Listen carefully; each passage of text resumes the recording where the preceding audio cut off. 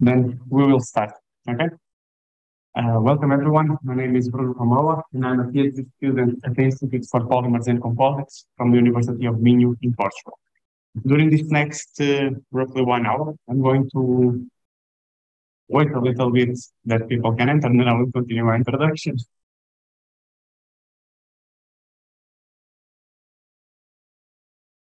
Okay. So during the next hour, I'm going to give you on tools for code debugging and profiling inside OpenFOAM. And basically, I will be showing you the tools I have acquired during my short journey within OpenFOAM. This presentation, the outline is the following. I'm going to start by giving you an introduction to this course. Then we're going to have a little training on how to use GDB for debugging inside OpenFOAM. GDB does not have a graphical user interface. We're going to put one in with the use of VS Code. Okay. And then we're going to talk a little bit about memory profiling, the code profiling with the utility bounding. And if you have questions during the presentation, please feel free to ask and interrupt, both for the online attendance, which I hope you are hearing me correctly. Okay. So for this course, what are you going to need? A valid OpenFOAM installation, GDB, which is going to be our program that you're going to use, VS Code, which hopefully I will convince you to use in exchange of Emacs, Vim, and whatever text editor you're using currently. Valgrind to be used for memory profiling and code profiling, and the utility Kcachegrind for visualization of the output from Valgrind. Also, for this course, you should have a basic understanding of C++ and hopefully a little bit on OpenFOAM coding as well. Okay, so debugging is the process of finding and fixing errors or bugs in the source code of any software. So basically, you have coded your OpenFOAM utility or your application. You have some sort of error and your program is not working. You actually don't know what is wrong with your code. You'll have it. Okay. Debugging, or at least I've been also using it as a tool to understand how the code is structured and to learn a little bit more on programming, and hopefully you can also use it like that. So within OpenFOAM, you have a couple of rows for debugging. Most common, you type a sort of import statement where you want to print up, and you will edit your original code, put in some info statements, and check if the output is what you want. You have global debug switches which you can activate in your control if you put in the dictionary debug switches, and then you go and see if the class which you want to debug has some hard-coded debugging information. If you're lucky to have, if not, you will have to use debug. Okay, and for my applications, I usually use GDB. You might have also other alternatives, but for this training, we'll be using GDB. So to use the debugger, you'll have to compile the code with the debug flag. And you have two ways to achieve this. Either you do a global compilation of OpenFOAM with the debug. This will make everything with the debug flag available to you. You'll be able to inspect everything in the source code. This will make your installation of OpenFOAM 3-4 times bigger than the current size it is. So that's the price you have to pay. Also, you have to pay a substantial slowdown if you choose to go with this approach. It's very simple. You just go to the bashrc file, you edit the WM compile option. Instead of optimize, you change to debug. Compile the code again. Okay. Alternatively, you can use, yes? Are you suggesting to move the dialect? No. I'm telling you the possibilities for having debug flags inside OpenFOAM. Either you install everything with debug flag, or you're going to use the approach I'm telling you now, which is top level setting for you to have debug flags in your application. And for you to have this. I'm still when you say switch on the debug, if you optimize, yeah. You can do it yeah, you compile everything with the debug flag. Is that thing with yeah? That is one option for you to have debug flags. I will wait 5 seconds for people to come inside the room. Another question? Yeah. I tried the phone method. This one? And it didn't work out for me. If you have problems with installing after the training, take a look at it, okay? Because I usually have both optimized version for. I have optimized version for running the code and debug version when I want to debug something. Okay. If you have problems with installing everything with full debug, we can take a look after the training. Okay. Now, second approach, which is to include top-level debugging information to your utility. You're going to have to edit your make folder, your options file, and you have to put a couple of flags for the debug, which is minus GDB3, minus 0, minus the full debug. So basically, you're going to go to your make folder, your options, you have whatever you have, and then you're going to include in the top a couple of flags. Okay. Clear? Yes. What is the difference between the methods? One compiles everything with debug flags, the other one will compile your top-level utility with debug flags. What's the top level? Yeah. Okay. Now, I'm going to give you a training or demonstration of using GDB with Laplacian form, with a flange case, which is out-of-the-box utility or tutorial from OpenFOAM. Okay.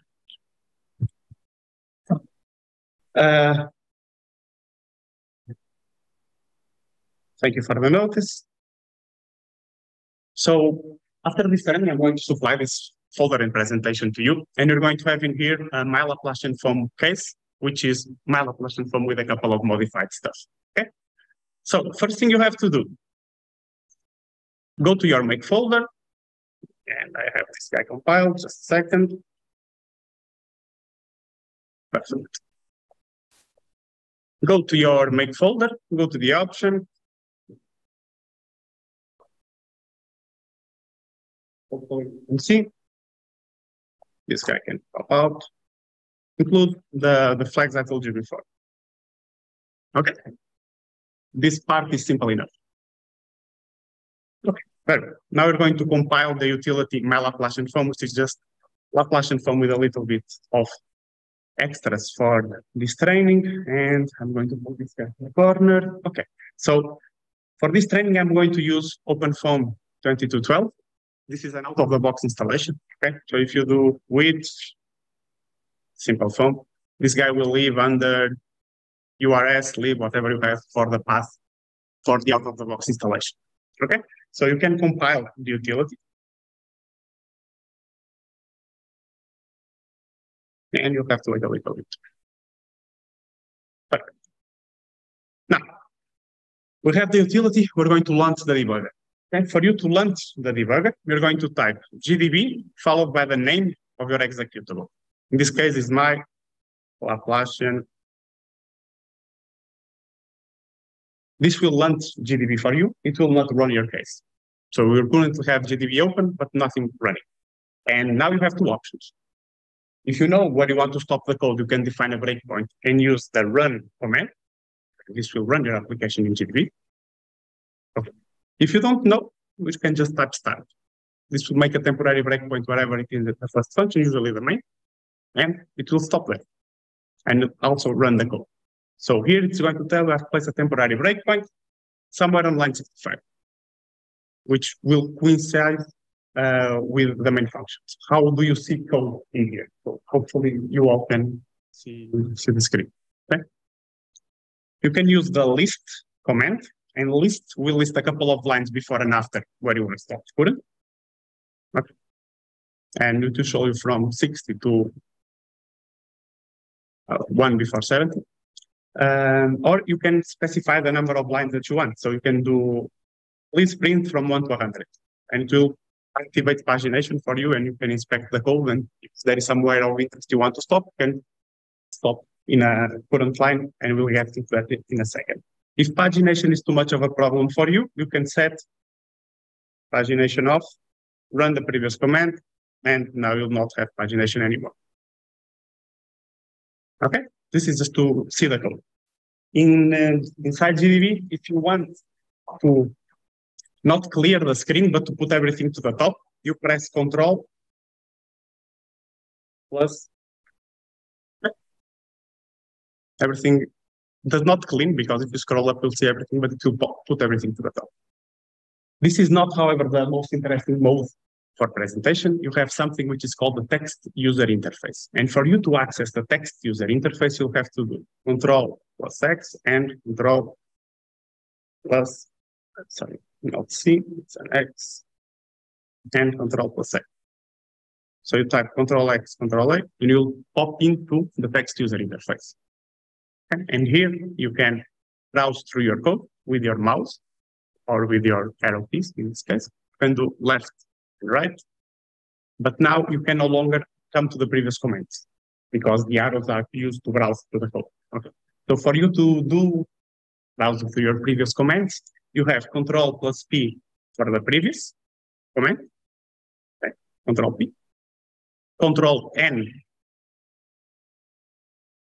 for the next if you are at the previous comment. And if you want to browse through the line, you have to do Control+B for backwards. Okay, so if you do Control+B, you're going backwards in the line. And if you want to go forward, it's Control+F.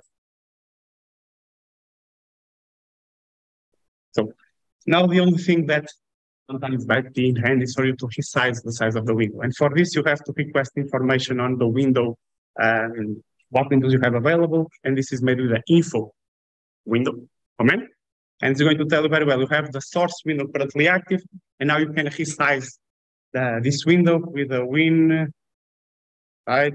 You pass the name of the window and the number of lines, not actually number of lines, they call it counts, and you play with the size of this window, okay? So we're going to put it at 15 just because. Now, we are stopped in here, and we're going to talk a little bit about execution, flow execution. We need to first tell the GDB to stop somewhere, and this is made usually with a breakpoint.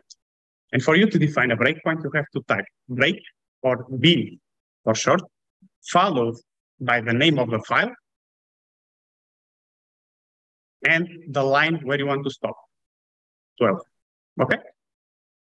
So for this case, we're going to stop, for instance, in line 67, and this guy is going to pop up a V and a plus C.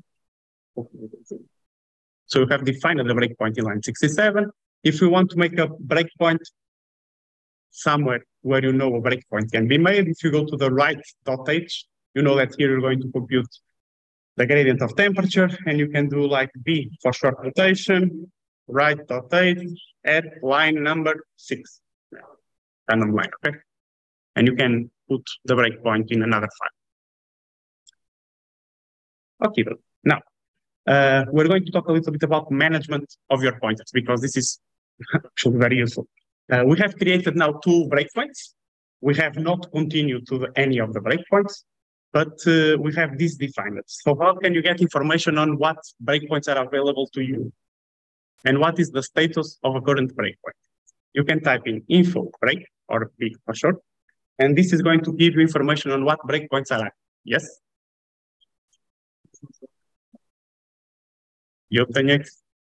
Yeah, I have here something that says you're sharing your screen, and it has a little red dot, and it's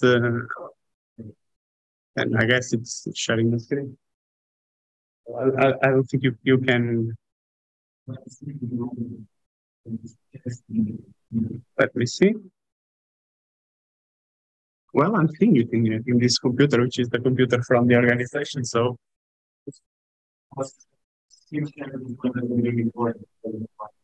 I have this guy here. So I entered the meeting, they gave me sharing permission, I'm sharing. Okay. So if online is not synced, please say so. So what can you do with this sort of management to the breakpoints? You can disable them, delete them, or enable them. The commands are quite straightforward. You can just do disable followed by the name of by the number of the breakpoint. For instance, disable breakpoint number 2. And this guy is going to disable a breakpoint. This means the breakpoint will exist, but it will not stop when the code moves through that line. If you want to enable, you can enable breakpoint number 2, and it will be enabled again. Or you can just delete them, like breakpoint number 2 and number 3. And now you have no breakpoints. Okay. Let's define them again. Line 67, which is good. And now let's speak a little bit about flow execution. So in GDB, you will be able to do 4 commands to your code. You can continue the code until it hits the next breakpoint, execute the next line of code, step into a function, and finish the execution of the current function. Okay, so continue, it's going to be continue or C for short. So if you type in continue, you're going to break in line 67. Now we're going to do a breakpoint in line 71 in here. And if you do continue again, C for short, you're going to stop in your next breakpoint. And you can now do next or N for short, which is execute this next line of code. And this function is just printing IM function 1, IM function 2, nothing fancy about it. But you will see that the output in here is going to be scrambled a little bit. And this can happen very often. And for you to refresh the screen, you're going to type Ctrl+L. Okay.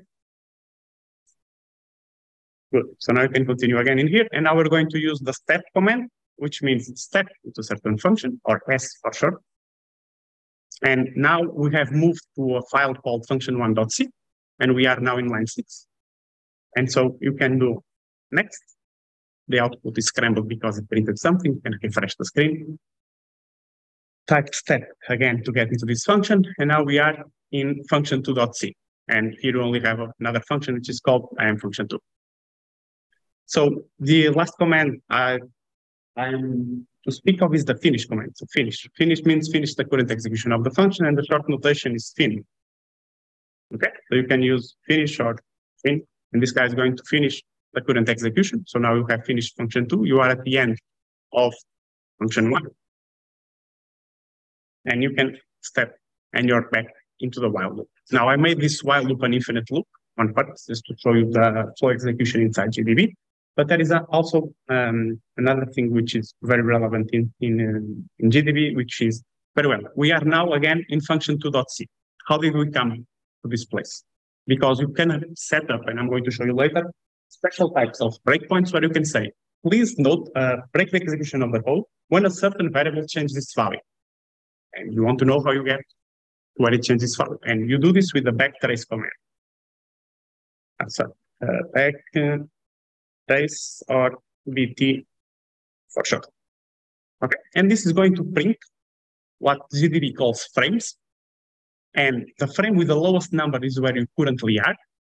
And the frame with the highest value is, or with increasing value, is where you come from until you reach this point. Okay, and you can navigate through the frames with the frame or F for short command. And you can type in the number of the frame. For instance, you can do frame 1, and we're going to go to function1.c. And you can do frame 2, and you can go to the 2 where you come from originally. Very well. So we're going to go to frame 0 again. We're going to execute a couple of lines here. And now, yes. Current frame. It executes the current frame and it leaves because that's the current function you are at. So in fact, if you let's do this again. So you are in function 1, right? If you type in fin, it's going to tell you run until I have finished something in here.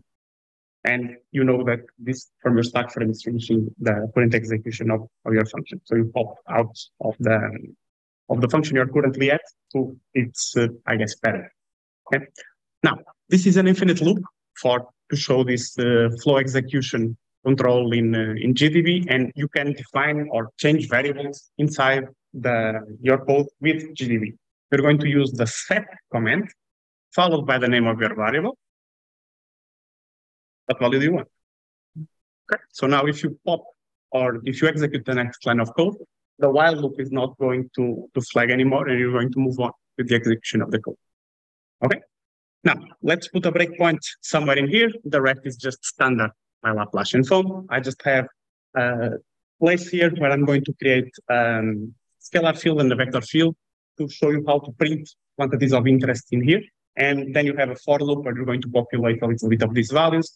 We're going to populate the scalar field with the square of the temperature, and the vector is going to be iteration counter for a vector game. Okay, it's just going to be a vector with 0, 0, 0, 1, 1, 1, 2, 2, depending on the type of cycle you are in here. So we can define a breakpoint in line 100 and continue the execution of the code. Yeah, I'm sorry. This has an issue because we are not in a valid test case. This was in a top level code, so you can info b, delete everything because this is okay. Put a breakpoint again in 100, ask it to run. This is in the infinite loop stuck, so it's printing everything. You can halt the execution with Control-C. You don't know where you are. You can do, in this case, it's better just to pop off of the text user interface. You can do backtrace. It's telling you, well, to reach here, you came from all of these functions. For this particular case, you're going to move to the top level frame, which is here. And you're going to set finish equals to 0 again, go to frame 0 again, continue. And we are where we are, or where we wanted to be in the beginning. Okay, very well. We're going to go into the loop a couple of times to populate a little bit values. And that time should be okay. And if you know that you have a problem somewhere in the loop, this that I have just done is not really feasible. We're not going to continue until forever. Yeah. There are special types of breakpoints you can do, which are based on conditions. And these are called conditional breakpoints. And the syntax for conditional breakpoints works as follows. You type in break, line where you want to break, or file of that line you want to break. For instance, line 104, you see. If, what's your condition? Cell I, it's equal to 15. Okay, so we want the code to stop in cell 15. Which cell are we currently at? You can use the print command or P for short, and this will print the value of a variable. For instance, cell I, number 2. Okay, so we can type in, let me just remove the previous breakpoint, otherwise it will continue with stop in here because we have defined this guy, so delete breakpoint number 7. Okay, and now you can type continue or C for short, and you have stopped somewhere. And hopefully, if I do print cell I, it will be in cell 15, as you have requested. So instead of always being stepping, if you know you have a problem somewhere in specific, you can tell him halt execution if you match a certain condition. Okay. Now, on printing, because I told you that we are going to print a couple of values in here, you a lot of times want to know values of a certain field, and you want to see what values do you have for the temperature for these quantities that we have just created. And the syntax for this is the following. If you are using scalar fields or volume scalar fields, you will do the reference name of your variable dot v at how many points you want to see. So 10. This guy will print out the first 10 entries in here.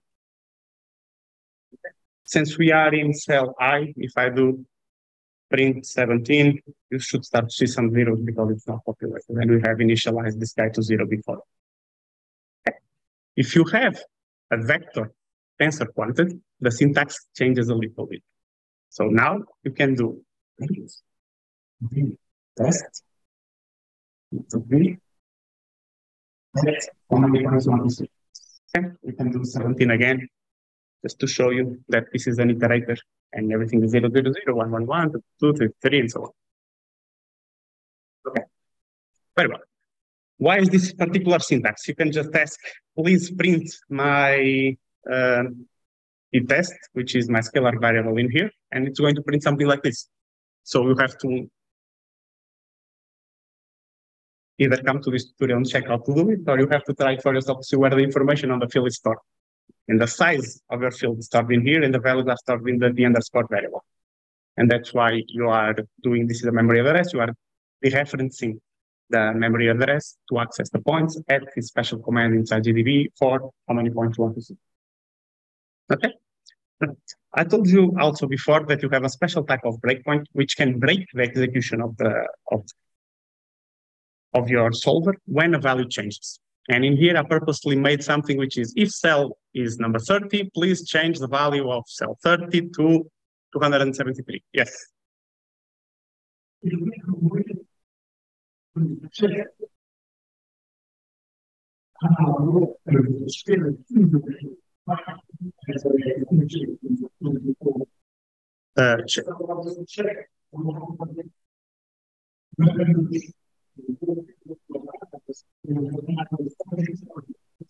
Yes, and we will get into that in a second, but if you are impatient on that, you can use the what is command to check the type of a certain variable. So you should do a second.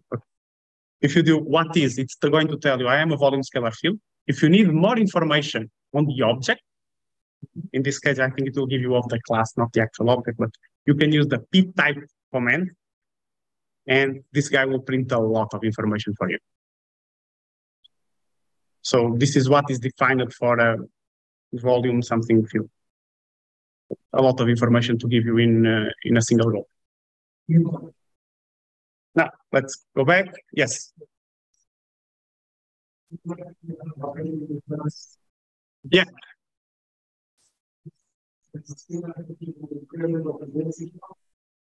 Might be possible. I usually don't do that. I don't know if you can do like print t at t test dot v at like 10 to 10 plus. No, this guy will not work. No, you don't have a way to put indexing in here. So if you do like 10 to 12, this guy will just print a couple of numbers in here. Yeah. So if it's possible, I don't know how. Usually I also don't do it. I will show you at the end how to write this information to a file, and then you can check as many entries as you want. Okay. So let's move on with the special type of breakpoint that will stop when something is changed on your command. So let me just check if I deleted the conditional breakpoint. No, we're going to delete it. Very well. Now, this type of breakpoint that will watch, that will stop when something is changed, it's called a watch point. And the syntax for this is watch and what do you want to watch. In this case, we're going to stop the code whenever cell 30 changes its value. Okay, so we're going to watch v underscore whenever you have cell 30 changing its value. And if you go to info breakpoints again, this guy will appear and it will tell that you have a watch point. Now, this watch point will make your codes, and also the conditional breakpoint will make your code or your debugging experience slower. It has to check the condition whatever it passes in order to break. Okay. But for this particular case, it's more than okay, and you can continue, and it will change. It will stop, not in the line where it changes the value, but afterwards. So if this line is not here, you will have possibly the breaking in possibly one of these two lines. Okay, and it's telling you very well. I changed my value from 291 point something to 273. This is actually quite useful feature. You can, or you might want to know when a certain flag flips from false to true or from true to false. You don't know where it is in the code. You put a watch point. Whenever it changes, it will halt the execution for you. Okay. Now, if you continue with this syntax that we have made so far, whenever you come to the bottom in here to assemble your equation and then to solve, you should expect that value of cell 30 should change out, right? So if you continue, you don't have these lines for debugging here because you did the top level debugging information. You don't have debug information here. You don't know where you are. You have some information. You know that you are in foam, PCG, scalar solve. You don't know where in each line, but you know that it changed the value from 273 to 293. If you install this in the full debug version, you'll have information on this. Okay. Very well. Let me check where I am currently. Let me go back to the top level frame. Let me put a breakpoint in line 126. Let me go back to where we were. Let me do a little bit of management on my breakpoints and delete the watch point. Do not have this flow and continue until we get in here. So we have solved the system. We are now in fvoptions.correct if this exists. Okay. Now, an important feature also in here is for us to use functions and user-defined variables. Okay. So we'll start with a function first, because I will show you later a function I have implemented to print the values of fields to a text file, and I will give this also to you. So for you to define a function, you have to use the command define, add numbers, and it's going to tell you very well, put whatever commands GDB allows, and you'll have to go online to check some useful commands in here, and finish with the keyword end, and this will be your function. Okay, so you can do, for instance, print argument 0 plus argument, argument number 1, and end. So you have defined your function. Very well, let's use it. Add number 1 and 2. And this guy is going to pop out something, which is pound 8 equals to 3. 3 is your reply. Pound 8 is the value history inside GDB. And you can use these values. Okay? You can, for instance, come back to this function again and use whatever value was in the value history 8 and add 4. So this guy is 7. Okay? And you can also use your own variables. And these are known as convenience variables. These variables live only inside GDB. Okay? For instance, you can do set my var equals to 1. And if you want to print your variable, you can do print, my var. This guy is going to print 1 for you. So it stores information. Another useful or very useful feature of GDB is for you to call functions inside OpenFOAM. Okay? For instance, you can do call from minimum value between 1 and 2. Okay? And this you can call functions in here. And you can even set your own variables to a certain function. For instance, you can do set gradient, it's going to be equals to foam, finite volume calculus, gradient of the double temperature. And this guy computed the gradient for you. And if you want to see it, you are going to do print my graph, and you have this because this is a TMP object. So if you want to know what object it is, you do what is my graph. It's going to tell you it is a TMP object. And if you want to have access to this information, you need to give it what the pointer information is. So you can do print my graph.ptr underscore. And now you have information on this, and you can use the syntax of before and chain everything in order to get information in this. I'm going to show you this in a second. So, yes? What do you mean by user-defined function?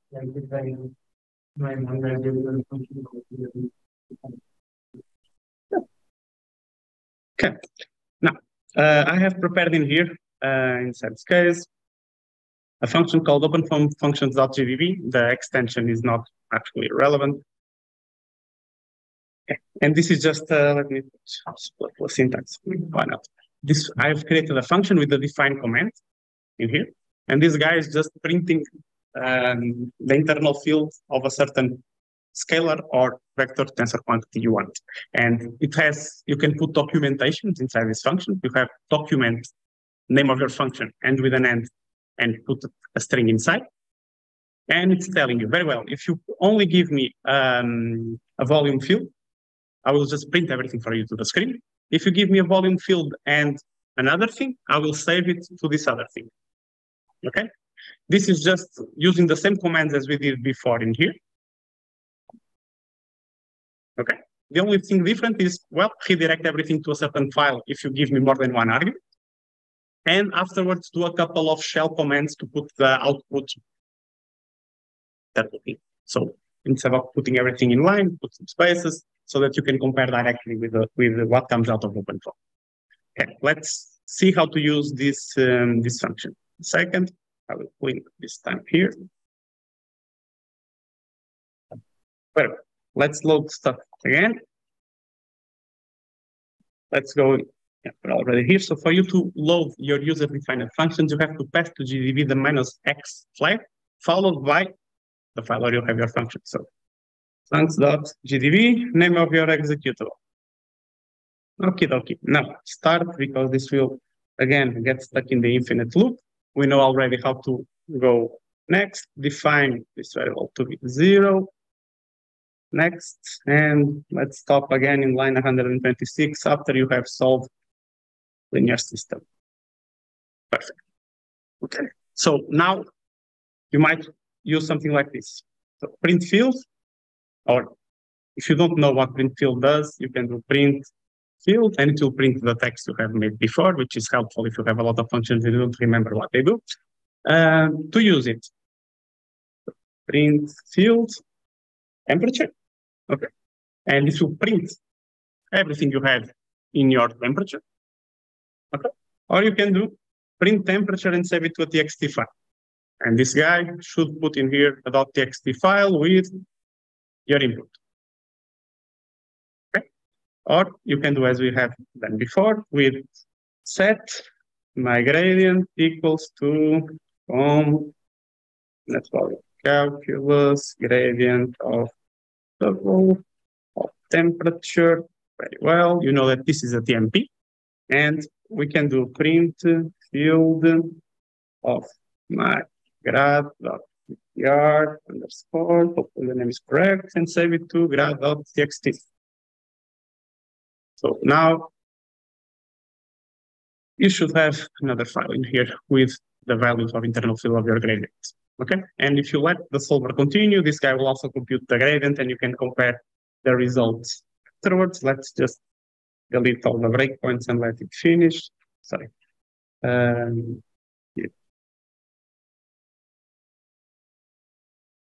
Delete everything. Yes, continue until you finish. So exited normally. Good. This has finished. So now we should have in here a time step with temperature, gradients, and you can very easily compare the results if you are in doubt. So you can do like meld, t.txt, your time point. By the way, meld is just a utility that you can install to compare text files. Temperature. So what are we missing from standard output? Boundary conditions and the header of OpenFOAM. All of the rest should be the same, right? So you'll have difference in the beginning because you have no header, and you should have difference in the bottom because you have no boundary conditions. This just prints the internal field. If you want to extend this function, feel free. Okay, and if, just for the sake of completeness, if you want to compare the gradient also.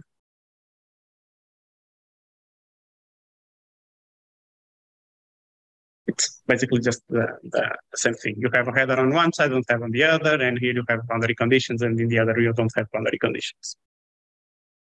Okay? Yes?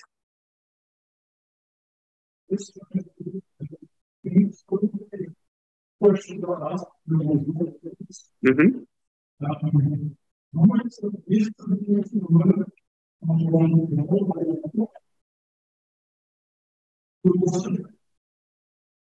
The utility to write? Yeah, this currently the debugging section is only on serial programming. If you are interested, and if a lot of people are interested, next workshop I will prepare one for debugging in parallel. Okay, and we can also use GDB for it, and I can adapt this function that will do stuff for parallel execution. Currently, this one is only for serial week. Okay. No problem. The mail is just to compare files. Sudo apt get. If you want it for Windows, you can also have it in as an executable, and this is just to give me file A, file B, and compare what is the difference between file A and file B. If that has nothing fancy to it. Okay, so now let's talk a little bit about putting this stuff with a graphical user interface, because majority of the times people get a little bit adverse to only have terminal, and you can use VS Code for this because VS Code will actually run GDB on the background. However, VS Code might not allow you to have out of the box the whole functionality of GDB. Okay. So only, to my knowledge, recently they allow you to put a data breakpoint, which is the watch point in GDB. For that, we were not allowed to use it from here.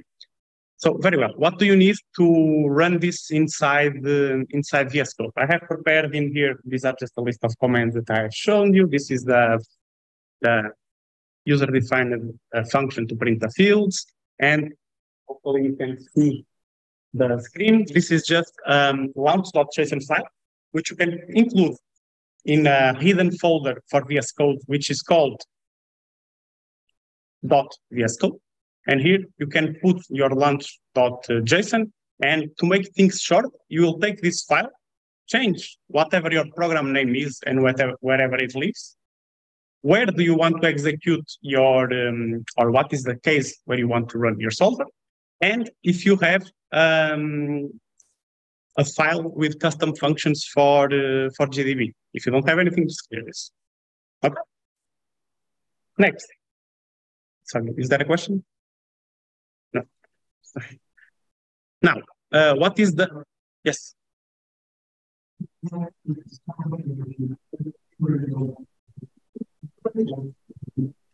You put this file where you open GDB. Oh, sorry, where you open VS Code, not GDB. If your test case lives somewhere else, just adapt the path to where your code is. Currently, I'm saying, yeah, come to the working space folder and it's /flange. If this lives somewhere else, just somewhere else.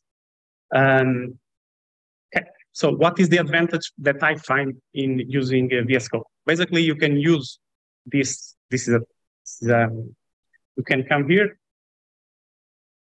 put in here the source code of OpenFOAM, and you can browse a little bit through the source code. So let me see if it will behave well today, because yesterday it was giving me some problems with detecting the utilities. But you can, for instance, you can pop inside the file, and you can try to look for references in the source, and it will navigate through the source code, which is helpful.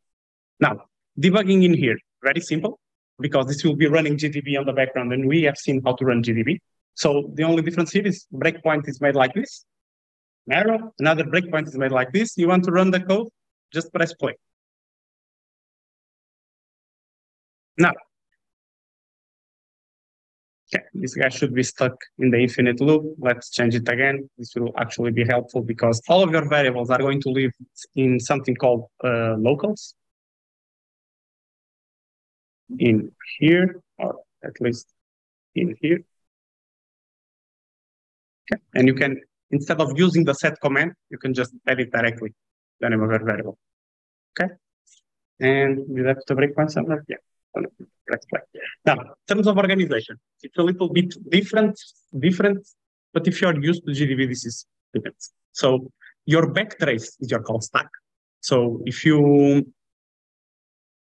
want to come inside a function, this will start to increase to where you are. Probably this function is not a good example for this, but okay. So this is increasing. You're going into layers of where your function is going.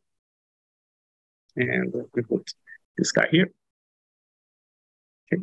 Conditional breakpoints, you can type here and do edit breakpoints and put an expression in here, which is what we have seen before. But if you're used to working with GDB, you can come to the debug console and it's going to tell you, yeah, you can use GDB commands by using the -exec followed by the command. Okay. So, for instance, if you want to use the function that was made before, you can do, for instance, exec help in field. And this guy will execute the function for you. This is not available to you inside the interface or the graphical interface of VS Code. Now, apparently this has finished loading the source code in here. So now if I want, for instance, to know what a scalar field is, I should be able to browse through where these files are defined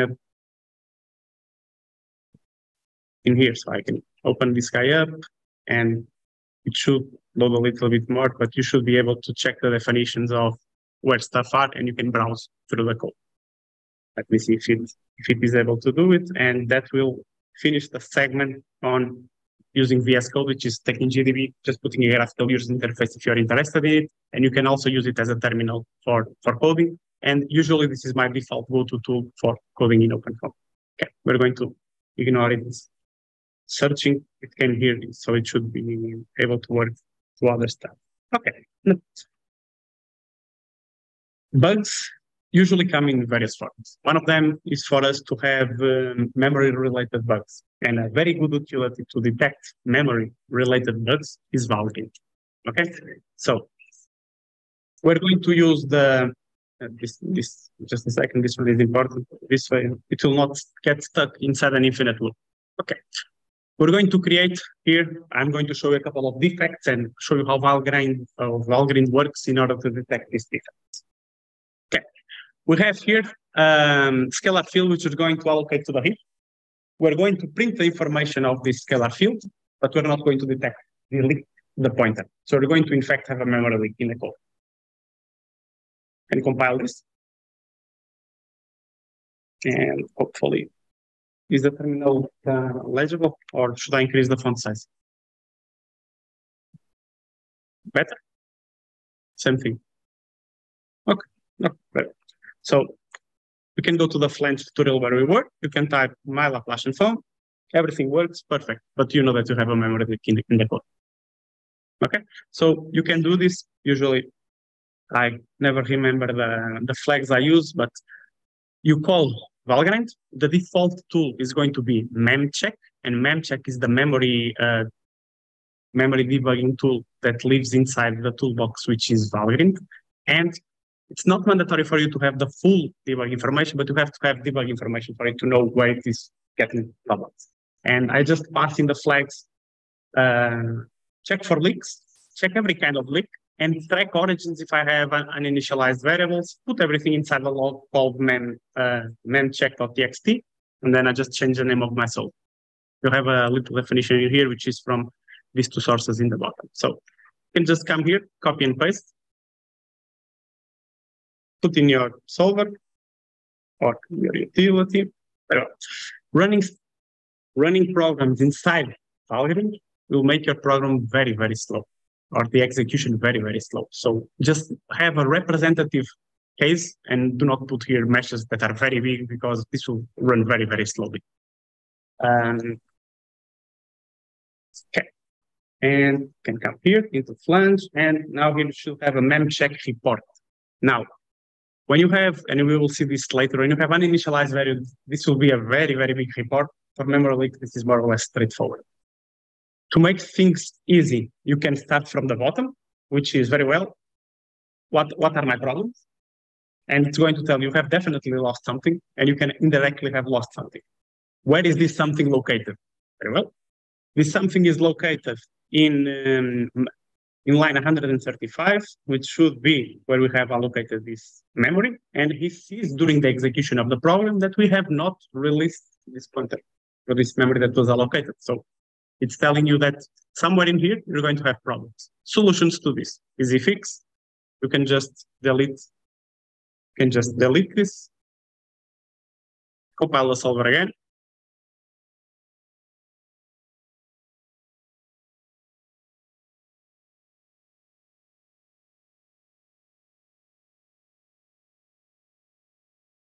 Remove a couple of words that are unwanted. Call Valgrind again. Take this guy out.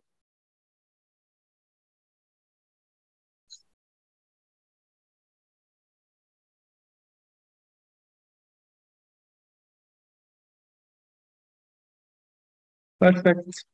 And now this guy should, again, from the bottom, everything goes free. Do you have anything else to worry about? It's going to do everything is okay.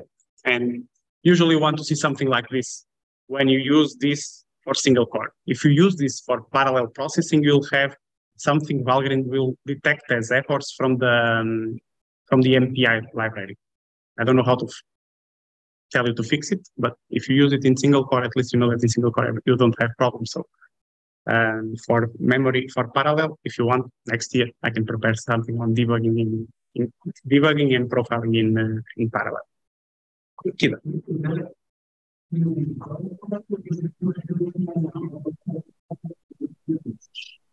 That's a good question. I actually don't know if the problem comes from actually Valgrind having problems with MPI, and this sees MPI and detects like false positives of stuff that can happen.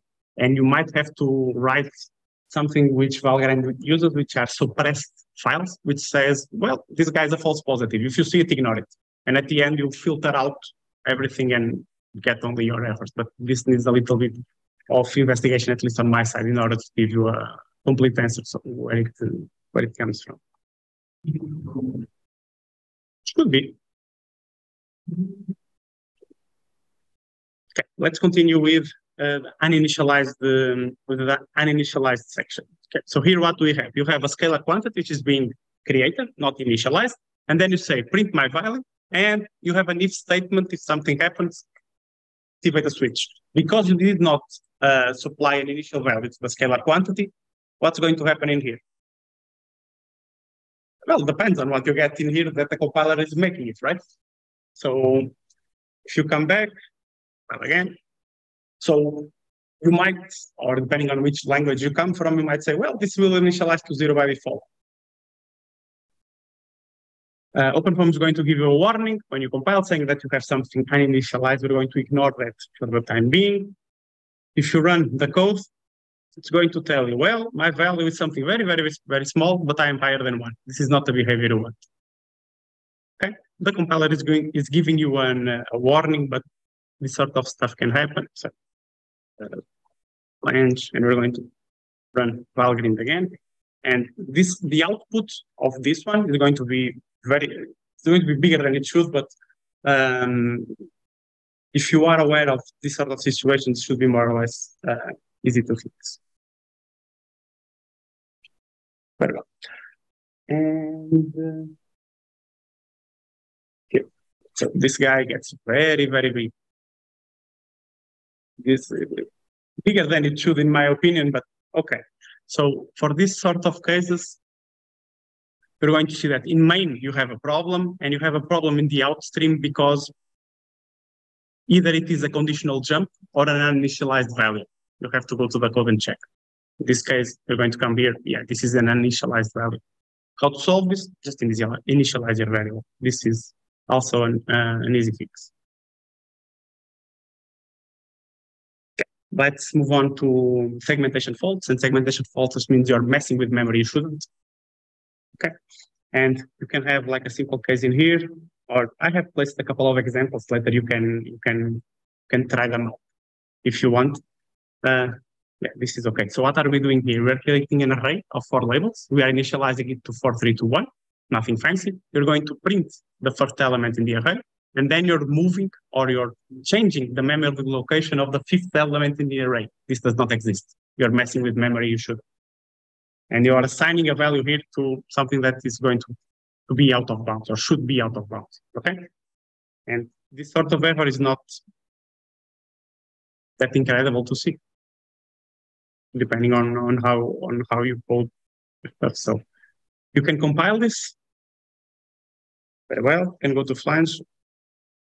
Are we expecting a segmentation fault in here? Depends on where you are accessing the array and deciding it. So if you run the code, this will run fine. But you are changing memory that you shouldn't have access to. You created an array of 4 and you're moving the 5th element. It's somewhere in memory. Okay, so you've made something weird. And you can just pass Valgrind through it. And it will tell you that you have no memory leaks because you have deleted the pointer, but you are changing something you shouldn't.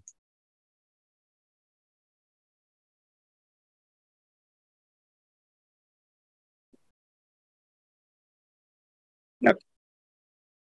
So this guy is going to tell you very well, you have no leaks, but if you scroll up, it's going to tell you you want to write somewhere that is invalid.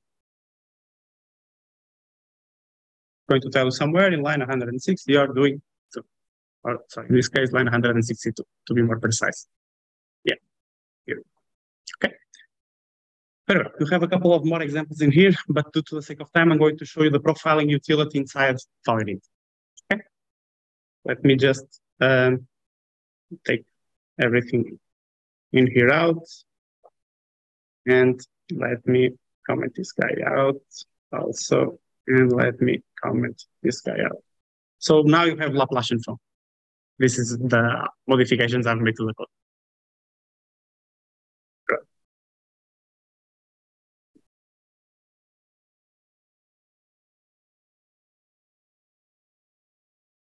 Here and here.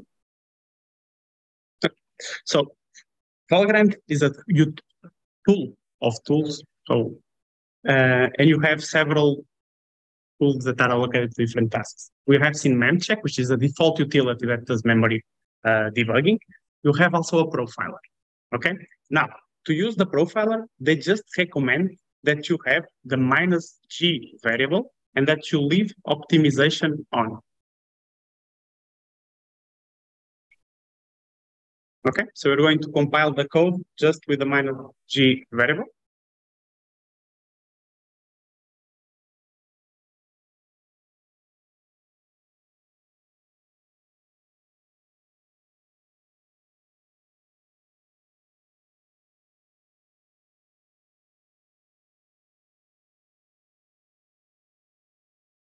Okay, go to flange, very well. And how do you call it? We're going to type Valgrind -- tool, which is specify which tool you want, and this tool is called Valgrind. And followed by the name of your solver. Let me see. I tend to also copy the things in here. Put this guy and paste it here. I do not want to simulate cache for this example, and is my population from. Okay. This guy is going to run your code inside Valgrind. Because of the -g flag, it is able to instrument your code, and it's going to create a profile of your code. The output is called calgrind.out, followed by the PID number you're currently executing the code in. Okay.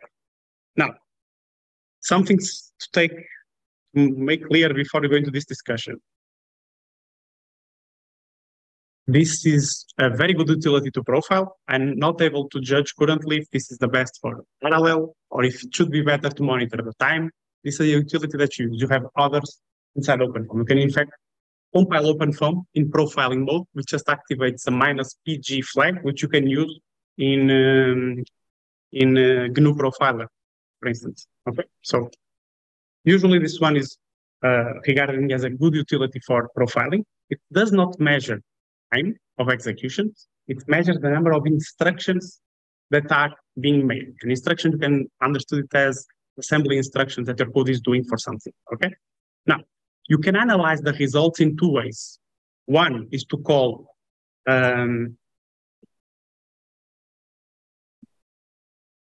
calgrind annotate, followed by the name of your output file from Valgrind. Okay, but because this is OpenFOAM and you have several functions, the output is going to be big. A prettier way to check the results is for you to use the utility take cache green, which was which I told you in the beginning, and this is quite straightforward. You just call the utility followed by your output from Valgrind. Very good. This is going to give you a graphical user interface that looks something like this. And now you will need to analyze a little bit the results. Okay. I'm using this inside WSL, so you have some cost of running this inside WSL. You can start to look from main below. Okay. And Valgrind is going to have two types of costs. It has inclusive costs, which is what is the cost of my function plus everything I am executing inside the function. So if we can understand this as if I execute main should have like 100% because everything is running inside the main. Okay. And you have also something which is called in here itself, which inside the lingo of Valgrind is called an exclusive cost, which is what is the actual price of my function. Okay. And if you filter this with self, you can check which are the functions that you are paying more inside the code. I do not want to analyze this. I'm just giving you the tools for profiling. Okay. Called is the number of times a certain function is called. So you can, for instance, solve, which we have solved once. You can come here and check that it has been called once, because this is what we actually did. And the number of instructions that it did to fulfill this function. Okay. Location is where your function is located, and function is the name of your function. In this corner, you have types. Types are the quantities you have monitored. If you monitor like cache misses and cache-related information, it will pop everything in here. You can filter your results through this box.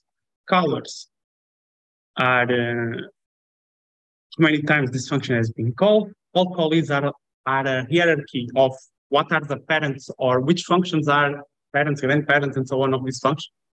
Okay, so this function, the distance one is direct caller. 2 means the parent of this function, so which function called this one.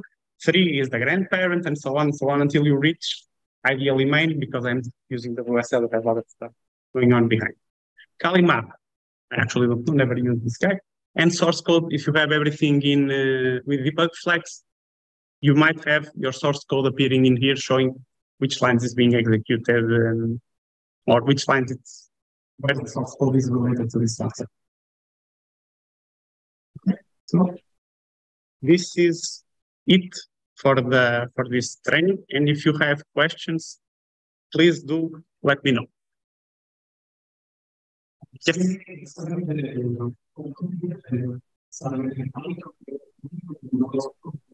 Monitoring blocks of code. Yes.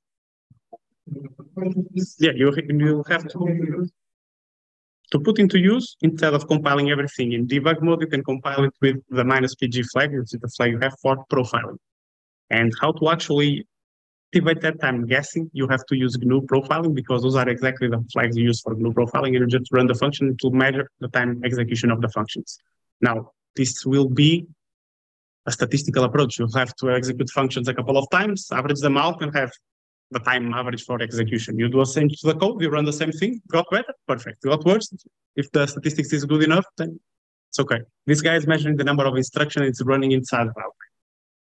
If you go online, they will tell you that this guy is a little bit better than the GNU profiler. Because I've never used GNU profiler, only Valve. So, yes.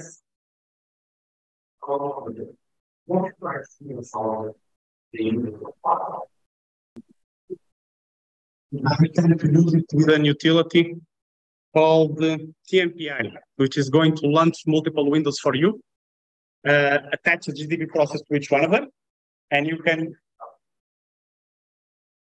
Oh, this is the one. Yeah, this is the next one. Sorry. Yes. Sorry. Let me put it in presentation mode to see if it's better. Is it better? I usually use this utility. I was initially planning on giving part of profiling in here, but in constraints is not allowed to put everything in a single talk. So usually I use this utility. This is going to launch multiple windows for you. It will attach the GDB to each one, and you can go window to window and do debugging in parallel.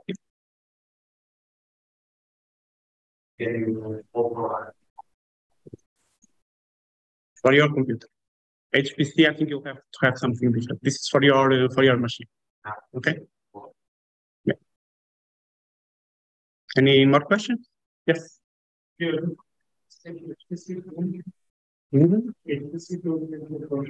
I've never used HPC toolkit for profile.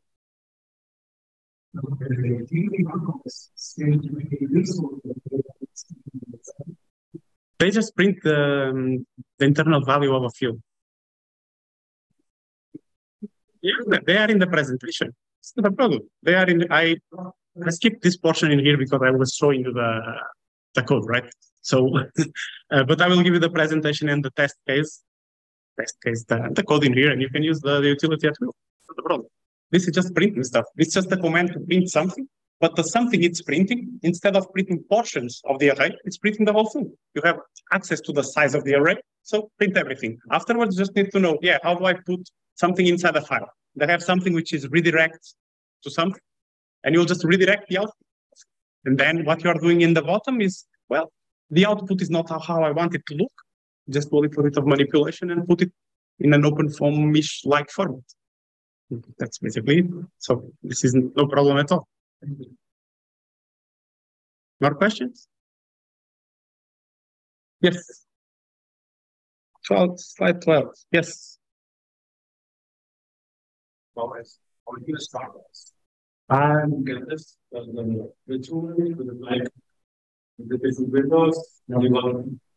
That one is not using this one. You can use VS Code also for parallel debugging. It is a little bit more cumbersome because I don't know how to automatically attach GDB to the processes. Usually, if you find documentation in OpenFOAM, they will give you something like you make an infinite loop, you run this in parallel, processor will get stuck in the infinite loop, You attach one process, you attach two processes, three processes, as many processes as you want. Go to the loop, break it, and then window by window in here.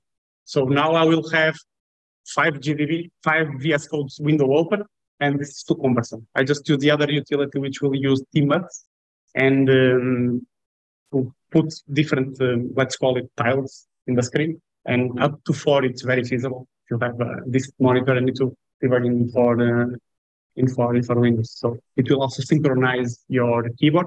So when you type a command in one, it will type that command in the others. And you can step in all of them, step or next in all of them, or you break this synchronization and you move to another window, do whatever you want to do there, synchronize back again, and move forward. Other question? No? Then this is my talk, just a final notice. We are going to, or a final notice for those of you who are close to Portugal and Spain, we are organizing the FOAM Iberia this year in Guimarães. And if you are close by to Portugal or close by to Guimarães, please feel free to attend this conference. It's a meeting of Iberian users of OpenFOAM. So thank you all for being here.